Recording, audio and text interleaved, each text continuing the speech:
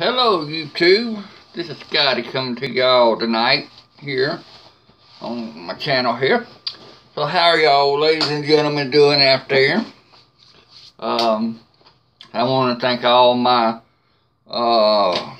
subscribers for subscribing to my channel. Thanks for the comments that they're leaving behind. Nobody's left any comments last night. Thanks for the thumbs up. Let me know that y'all are there watching. Appreciate that. We're trying to get my YouTube channel up to date and growing. So, we've been doing tool demonstrations and stuff. So, I'm going to kind of go over a little bit about my fishing gear and equipment that I use and stuff. So, y'all just bear with me. I'm gonna try and pull it up the best that I can without making a big mess, because I got a very long pole here. This pole here is the Walmart brand Tiger spinning Shakespeare with an open face reel on it. I like this one really well. This is a big pole that I use. Let me see if I can't get it down here. I got my big old catfish hook on it with a 2-inch weight. This is great for bumping bottoms and stuff like that. Especially in rougher water. Now, if you're in small creeks and lakes and ponds and stuff like that, it's good to put a one ounce weight on it instead of a 2 ounce weight, because water's not going to be as bad. But that's what I like to use. And then my wife, she likes to use this one right here, and she's also got a 2-inch weight on it with a little smaller hook on it. I've got another catfish hook in there that I'm going to put on this one.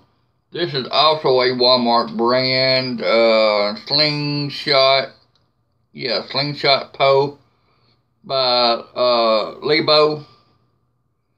Yeah, Lebo, and it's got a just a regular reel on it, 202. And this is about I think this here's got about a 10-pound test line on it, and the other one's got I think a 15-pound test line on it. It's the same way. It's got a 2 ounce weight on it as well. Those are the two poles that I've got that I like to use. My wife used one and I use one. We're probably going to be getting a couple of more poles here in the next couple of days or so. I used to have like 5 or 6 poles in them. Somebody else likes to help themselves to stuff that don't belong to them and they don't want to ask. So, yeah, we will call them people who like to help themselves, known as thieves. But it is what it is.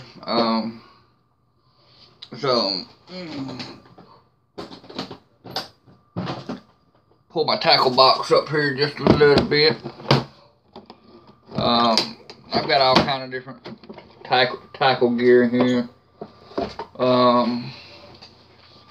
I've got sinker weights, more line. This here is a 10-pound test line. Can't even talk. And I've also got a lot of little bobblers, floaters, and some little silver spinners and stuff like that, so I can do a little bit of bass fishing if I want to with that. I've got several different hooks up here.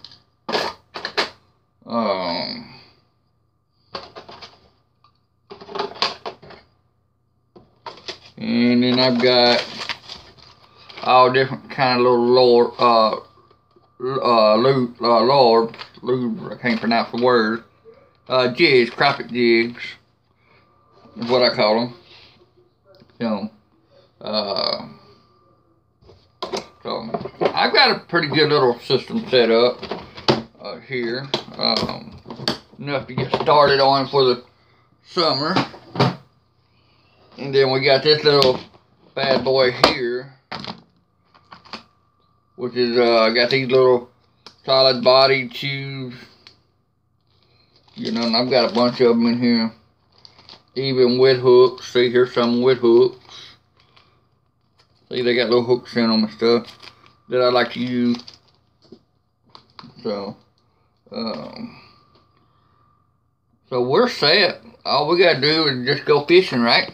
Catch us some fish, and probably make a video on doing some fry catfishing. Sounds like good, don't it? Sounds like a good idea. Do some fried catfish. So, I'm a cat person. I like to go catfishing. A lot of people like brims and bass and stuff like that. They're okay, but I'm a cat person. I'm just a cat person. There are two different types of cats. There's ponds cats that have been raised, which is good, but I prefer mine come out of the river. Seems more natural that way to me. I mean, that's just my personal opinion about it, but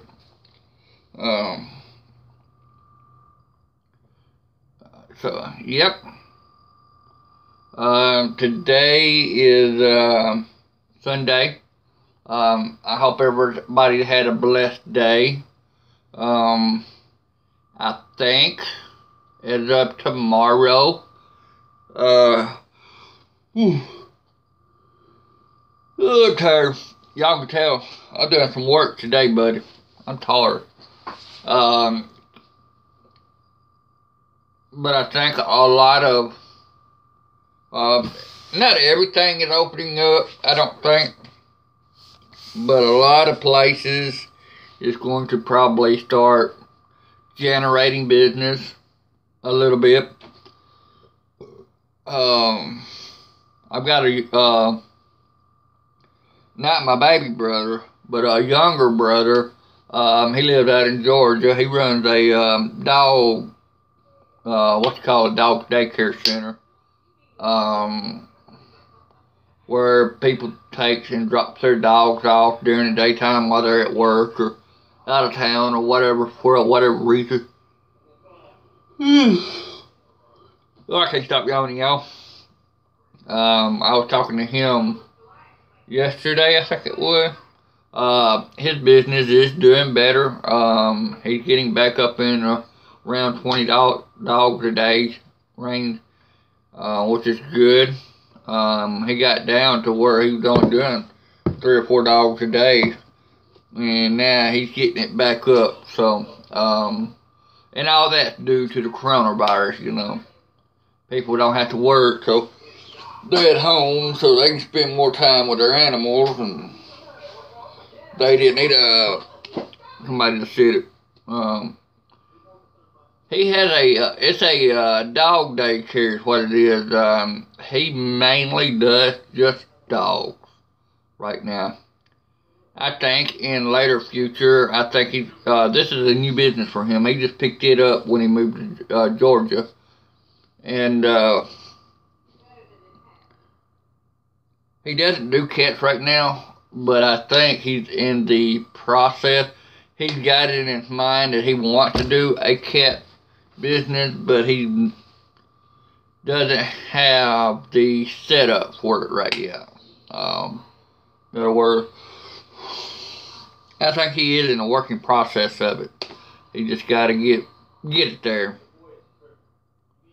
So, I think once he gets it there, I think he'll be doing all right once he gets it there.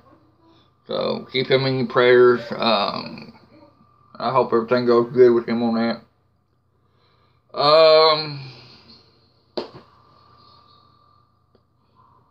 Y'all can check me out over at Twitch TV.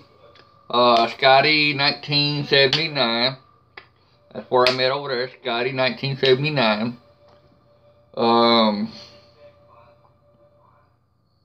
I'm found over there. I do a live stream over there for about an hour, 2 hours, depending on my view counts and stuff.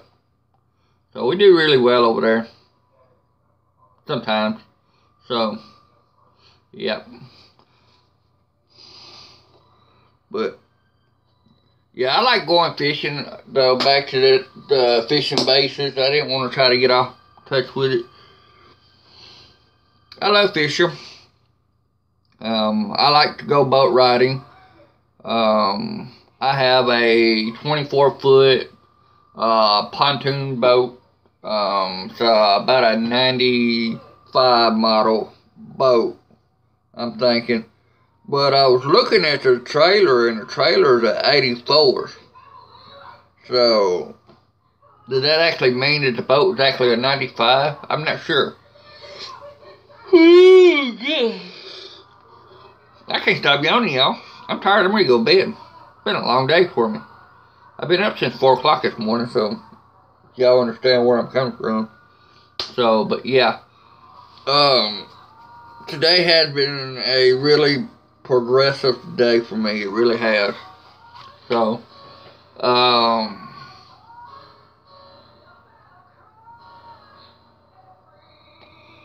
what else? But yeah, I got a 24-foot bottom, flat bottom. Well, not a flat bottom, but a pontoon boat.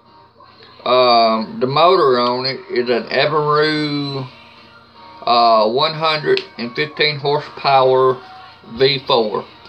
Thing's got 2 carburetors on it. I would have fixed it myself. It needs a carburetor rebuild on it. Both of them does. Simply because it's leaking fluid and it's been sitting up for a few years.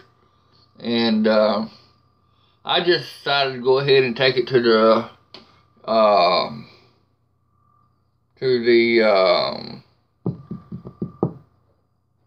a service dealer agent, a boat dealer mechanic, and he gave me a deal that I couldn't refuse because their business has been slow as well. So he's offered me a deal on bringing that boat in and just letting him go over it and see what was going on with it, see what it does need. Yeah, to see what it does need, and it's should be ready. He's supposed to call me Thursday or Friday and let me know, hey, this is what's going on with it.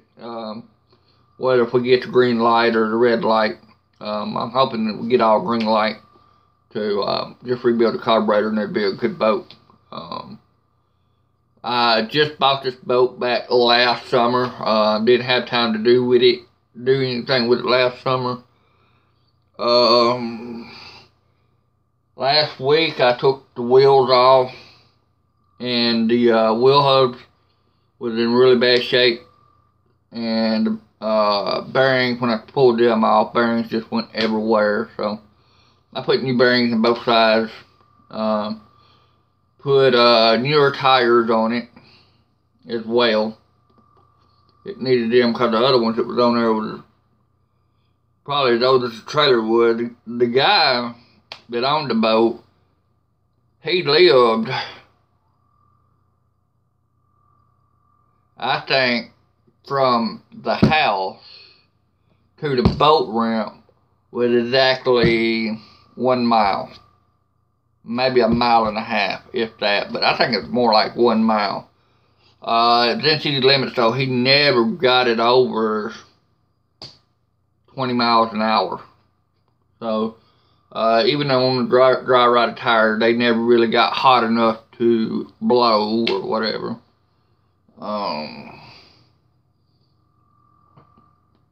Now they, yeah, well, he didn't actually give me the boat. I've actually worked for the boat. I'm on the property up here for him. He now lives in Florida, where he wanted to go. He got this property up here for sale. So I don't know. So what's he gonna do with it? So I think he'll end up passing on and still have the property, and maybe I'll still have to mow the yard. I don't know, but I've got the boat out of it, so that was a good thing about it. That's what I really wanted. I know it was a good boat, but him and his boy, either one, hasn't been in it. I know for a fact for 2 years, because I had it last summer, so I know it wasn't running in. And a year before that, it ain't been out at all. Because his son's been in Florida for 2 years now, I think. So I know the boat's been sitting up for over 2 years. So I always got to get stuff checked out first before we get out on the water. You realize how much trouble it would be for a pontoon boat to get it out there on the water, and get out there, and first of all, how embarrassing it would be just sitting at the boat dock trying to get it off the trailer, and that thing wouldn't even start. So that'd be embarrassing there, but it would be bad if I've got it out on the water and it died on me. That would not be pretty. Have to call somebody in, I have to tow us in, and then we had to figure out what's going on, what made it get hot, or stuff like that. So instead of me having to figure all that out, I just took it up here to the shop up here and let him go over and say, hey, this is what it needs, and to make it right. I do know they took the automatic oiler off. I do not have the finances right now to put another automatic oiler on it, but it is in the works of putting one back on. I'm thinking with this second round stimulus package that may be coming around, if it does, I don't know if it will or if it won't, or if it does, if it don't, I don't know. But if it does come back around for the second time, I will more than likely spend that, because I think automatic oiler and put one back on, it's going to be right around $600. So them things ain't cheap.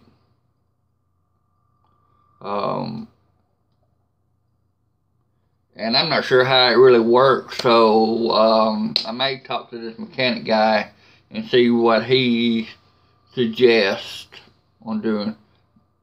Should I keep mixing it? And if I keep mixing it, I think it's going to get really irritating, you know, after, because it's 17 gallons, I think. It's a 17-gallon tank on there. So if I take 3 jugs in there, 3 5-gallon jugs, I'm gonna have to mix oil with a 5-gallon jug and do it 3 times, and then it is just to have an automatic filler and put your oil in it, and then your fuel separate. I think it'd be better off that way. But you know, they like to burn up quick too, like that too. So. Well, alright, well, I've done been on here 19 minutes already, rambling about my personal opinions about fishing, what I like to do. So, if you like what you hear, I will be posting some videos on me and my wife fishing. We will be doing that. So, yeah, hit that subscribe button, hit the like, give me a thumbs up, hit that notification bell. Click on all so you see all my content that comes up when it comes up. And help me support, help a brother out and support me on this channel. Leave some comments down below what kind of fish you like. What kind of fish do you like to fish for? Do y'all like ocean, saltwater, or freshwater fish? I've never really cared too much about saltwater fish, but freshwater fish, catfish is my #1. Alright, appreciate y'all. Y'all see y'all on the next run.